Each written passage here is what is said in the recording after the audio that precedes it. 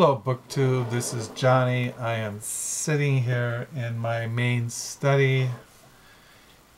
According to my diary, it is December the 29th, 2017.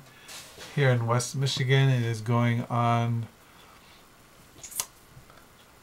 9 o'clock, and I'm sitting here reading the Bible.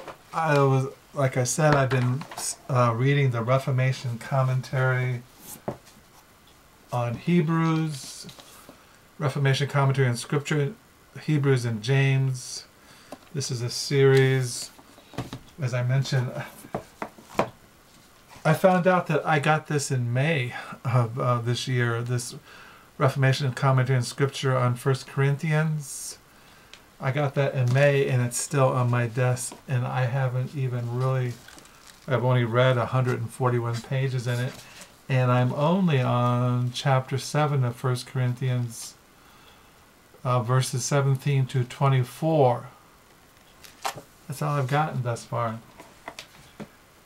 And today, like I said, I've been reading the Epistle of Hebrews, and I was reading this verse the other morning, and I was meditating on these verses. And I happened to get in the mail the other day this sermon booklet by the great 17th century English Puritan divine John Flavel. This is a sermon called Heart Barred Against Christ. And when I was reading this, it went along with what I was reading in my commentary on Hebrews and what I was reading in the Epistle of Hebrews, especially this one verse here. It says here that it says, we're reading here, and he says there in chapter 4, verse 7, again he limiteth a certain day, saying to David, today after so long a time, as it is said, today, if you hear his voice, harden not your hearts. And it also says that the same thing in chapter 3 of Hebrews, verse 15, while it said, today, if you will hear his voice, harden not your hearts, as in the provocation or the rebellion. So I was thinking about this whole idea of hardening your heart. And then I was reading this little sermon booklet that came in the mail the other day, and he kind of goes into what it means to harden your hearts, whereas here he calls it heart barred against Christ, how we bar our hearts from receiving Christ. We harden our hearts, we bar our hearts. And this is what he says. He says, Flavel says in his little sermon here, let us examine what those locks and bars are which oppose and forbid Christ's entrance into the heart of sinners. And they will be found to be ignorance, unbelief, pride, custom and sin, presumption, and prejudice against the ways of holiness. Bars enough to secure the soul in Satan's possession and frustrate all the designs of mercy, except an almighty power from heaven break them asunder. First, the first bar making fast the soul of man against Christ is ignorance. If knowledge is the key that opens the heart to Christ, as it is plain from Luke chapter 11, verse 52, where Christ denounces a woe on them that took away the key of knowledge, and then ignorance must needs be the lock that makes fast the door of heart against Christ. On this ground, Christ told the woman of Samaria that her unbelief grew upon the root of her ignorance. If thou knewest the gift of God, and who it is that saith to thee, give me to drink, thou wouldst ask of him, and he would have given thee living waters. John chapter 4, verse 10. Ah, sinners, did you know did you but know what a Christ he is that is offered to your souls in the gospel?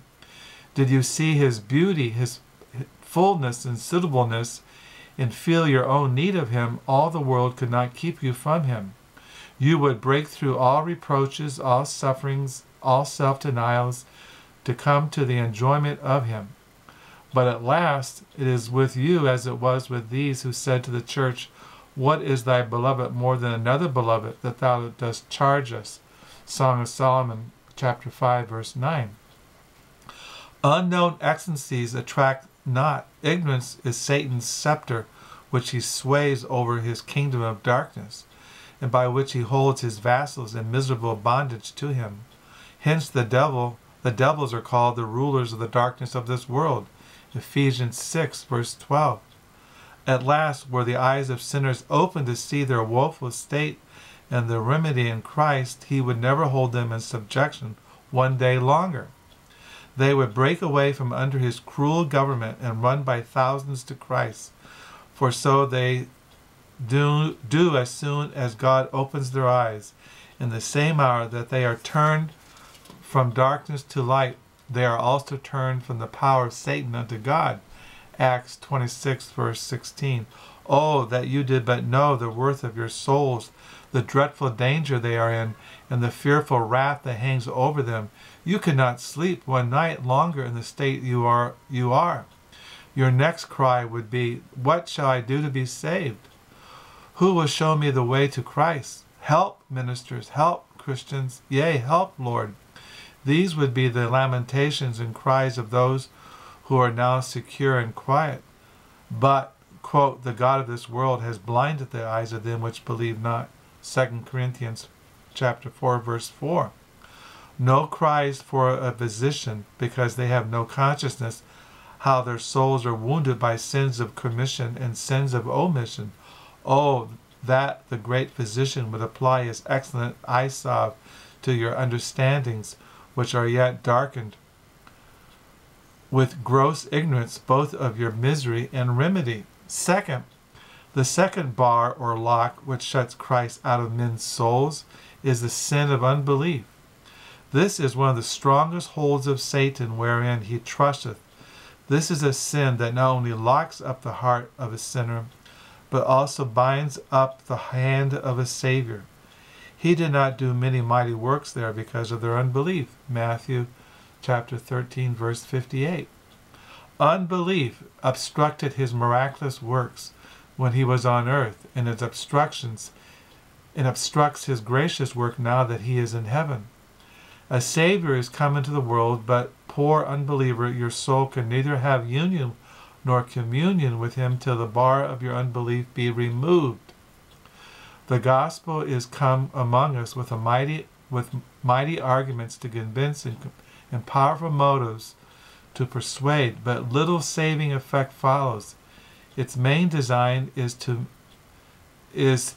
many frustrate, and all this through unbelief, shutting up and hardening men's hearts against it. Under it, the word preached did not profit them, nor being mixed with faith in them that heard it. Hebrews 4:2.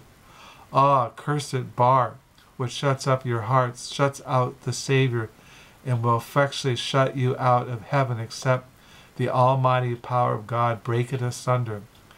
They could not enter in because of unbelief. Hebrews 4, verse 6. The ruin of souls is laid at the door of unbelief. It is the damning sin, Mark 16, verse 16, and truly called so because no other sin would condemn but in the virtue of this sin. Third, the third bar denying entrance to Christ into the heart of sinners is pride and stoutness of heart, stoutness of spirit. The natural heart is a proud heart. It lives upon its own stock. It cannot stoop to a sincere and universal renunciation of its own righteousness. Being ignorant of God's righteousness and going about to establish their own righteousness, they have not submitted unto themselves the righteousness of God. Romans chapter 10, verse 3. Pride stiffens the will that it cannot stoop or condescend to declare their own emptiness, discover their own shame, and live wholly upon the righteousness of another. Proud nature chooses the way of destruction rather than to deny itself in such point as this. This makes so exceedingly difficult because it involves such deep points of self-denial in it. To give up all to Christ, to draw all from Christ, and to be willing to part with all for Christ, what can be brought to a deliberate consent to do such things as these, unless omnipotent power bow it? It is natural to men rather to eat a brown crust or wear a coarse, ragged garment which they can call their own than to feed on the richest dainties or wear the costliest garments which they must receive as alms or gift from another. Oh, how hard it is to subdue this pride of the heart. Even after light and convictions are come into the soul to convince men of their undone condition and the absent necessity of another and higher righteousness than their own, when souls are in treaty with Christ, this sin makes the last opposition. Fain would they come to Christ, 10,000 worlds for Christ, but they think they must not approach him without some qualifications which are yet wanting. But soul, if ever Christ and you conclude a union, you must deny self, even in this the most refined form of it, and come as Abraham did, naked and empty-handed, to him who justifieth the ungodly. Down with this house idol, thyself, thy righteousness, the righteous self, dressed up like another Agag with such specious pretenses of humility. And then he goes down here, he mentions the fourth bar forbidding Christ's entrance into the soul is custom to sin and sin. Sin has so fixed itself upon the long continuation in the soul, and the soul is so settled and confirmed in its course that all arguments and persuasions to change our path are swept away by the power of custom, as straws and feathers are by the rapid course of a mighty torrent. Can the Ethiopian change his skin, or the leopard his spots? Then may ye also do good that are accustomed to do evil. Jeremiah 13 verse 23. Soap and Nair may as soon make an Ethiopian white, or take the spots of the leopard's skin, as the reasonings of men remove the mighty power of customary sin. Physicians find it a hard thing to cure an ill habit of the body. It is a great matter to be accustomed this way or that from our childhood. Every repeated act of sin confirms and strengthens the habit. And hence it is that we see so few conversions in old age. It was a wonder in the primitive times that miraculous Victorious embraced Christianity in the 60th year of his age. Take an habitual drunkard, a self-righteous moralist, lay before them the necessity of a change, and you will find it as easy to stop the course of a river with the breath of your mouth as to stop them in the accustomed course of sinning. So I was reading this might call it my Friday reads, reading Hebrews, reading this old sermon by John Flavel. And today is a Friday. I volunteered at the library used bookstore. I got a bunch of books I brought home. I have a bunch of books. I was going to show those in a video, but I just thought I'd just share with you what I was reading in my morning devotions about a hard heart. And so yeah,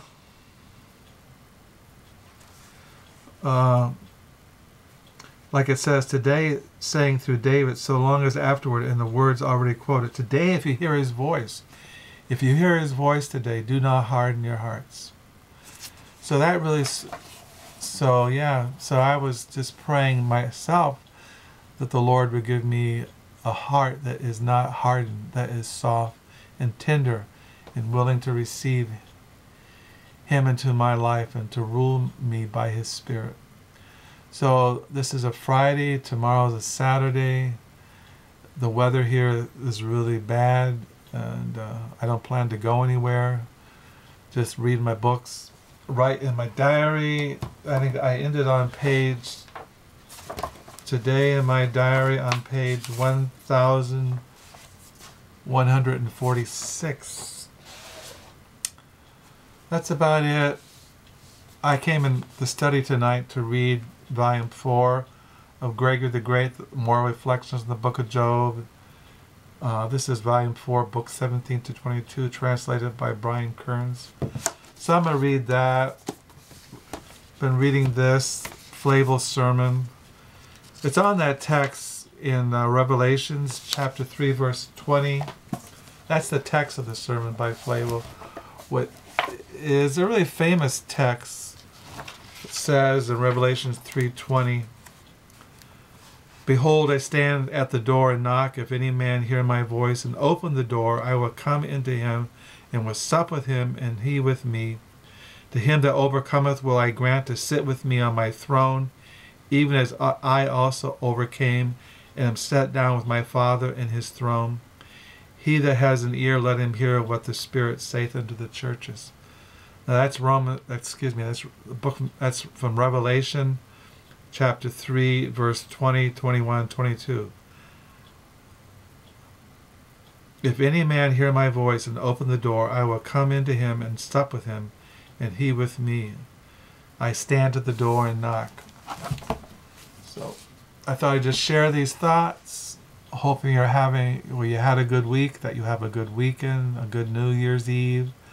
And until next time, I also thank you for the new subscribers. Thank you for the comments. And until next time, bye.